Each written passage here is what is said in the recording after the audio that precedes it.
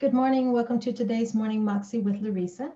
On my channel, I like to share bite-sized pieces of motivation and inspiration all about leadership, personal development, and life well lived.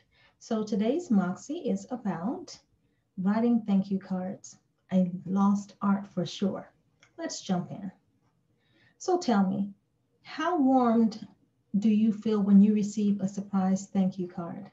Because people might say thank you or thanks, but seldom does anyone take the time to write an actual thank you card.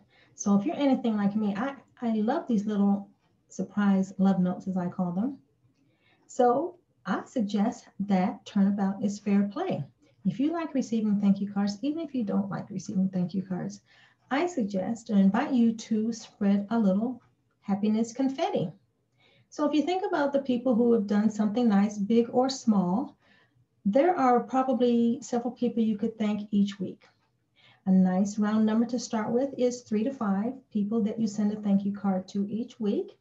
And, you know, you also get some joy, as I said, when you're thanking others because number one, they're going to feel good when they receive it. But, if you use nice stationery, and I invite you to buy some nice thank you cards, those are still available. Not a lot of personal stationery available, but thank you cards are readily available. One source that I like is Tuesday Mornings. That's an off-price store, I think they call it. But I have found some lovely stationery in there. But you can just run down to Walmart. Even Target has some decent cards. Actually, I'm not sure about Target. I know Walmart does. But anyway, buy some nice stationery and go to the post office and order some nice stamps. I used to say commemorative stamps, but they're not commemorating anything, but just ask to see what they have available that is pretty. But also, I forgot that you can also get personalized stamps on Zazzle.com, Zazzle. I did that when I was hosting my first launch party for Pink Passport Society.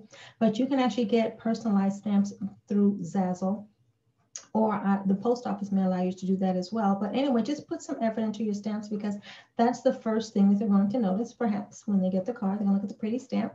I have also gotten carried away and occasionally put flowers, stickers on the cards because I like to use stickers in my calendars. Or you can just put like a simple seal on the back, where you put your address label. But just put a little extra effort into your thank you cards. And of course, nice penmanship is a nice touch. Now, who's getting thanked? So I suggest that you keep some thank you cards in your purse, backpack, work bag, whatever you call it.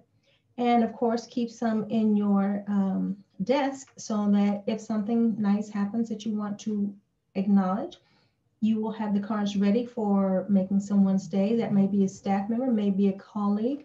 Not sure it's going to be your boss, but who knows? Just someone who did something good that day that you want to acknowledge.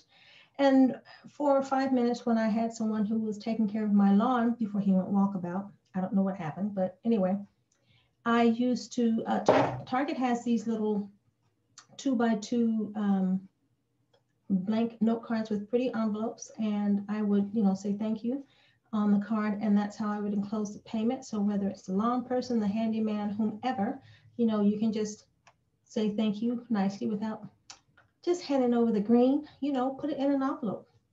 But that's just a couple of different ways that I like to say thank you. So I'm hoping that you also consider that. And then just lastly, I'm going to invite you to make a list of, say, 3 to 5 people this week that you want to say thank you to, and go ahead, spread some joy for the both of you. So that has been today's Morning Moxie with Larissa. I hope you have found it valuable. If you haven't done so already, please do subscribe, as it does help out with the YouTube algorithms. And I will see you on the next video. Cheers.